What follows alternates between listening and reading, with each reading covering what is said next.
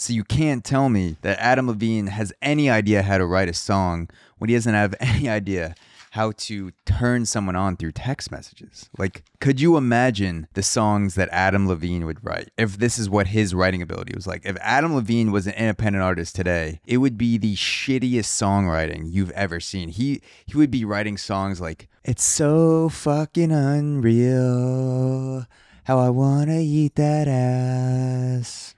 It's so fucking unreal, truly unreal, blows my mind.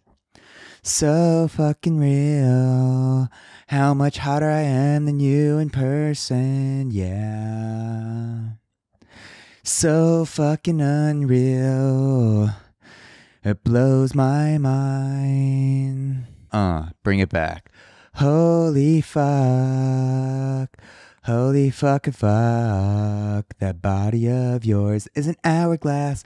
Holy fuck, I'm Adam Levine, and I'm gonna fuck you, and I'm gonna fuck you. Seriously, fuck.